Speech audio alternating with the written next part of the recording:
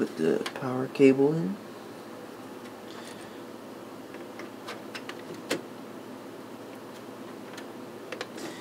And your data cable. And that's it. Alright, so we got some technical difficulties right now. Diego's trying to figure out what's going on. But you know, it happens to every tech. You know, you have your problems. But that's the point of being a tech. You troubleshoot. And so right now we're trying to troubleshoot. Don't worry, we'll get the job done and we'll be back on the build. Look at this. Now that we have feeded all the cables from the power supply through, we're going to go ahead and connect them into the motherboard. We're going to start off with our main P1, which is going to power the whole board, and that's going to go right in here. You want to make sure that when you do this, you want to have some fingers to hold the motherboard upwards.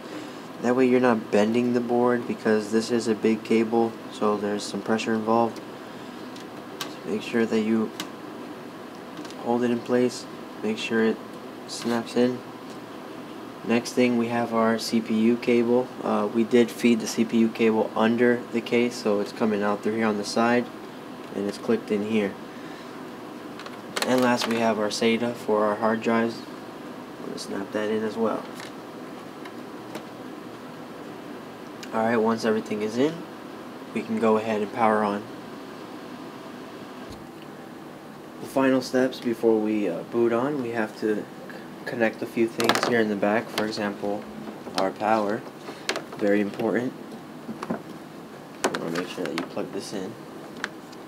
You also want to make sure what voltage it's on. You want to make sure it's on the correct voltage. Another thing, video for our monitor. So we got this DVI going into the faceplate. Plug that in.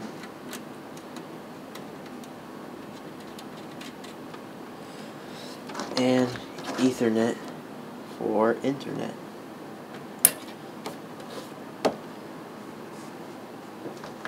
Some other things that we need: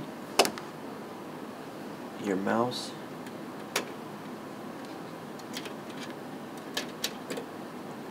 and keyboard.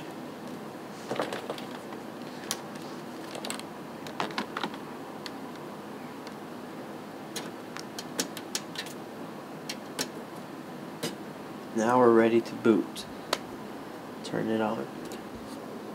So if you've gotten to this part of the lab, you're about pretty much done. You're waiting for it to boot. So we're going to go ahead and do that.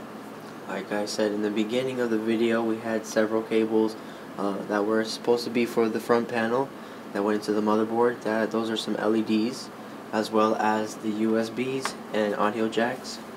So we're going to go ahead and power it on.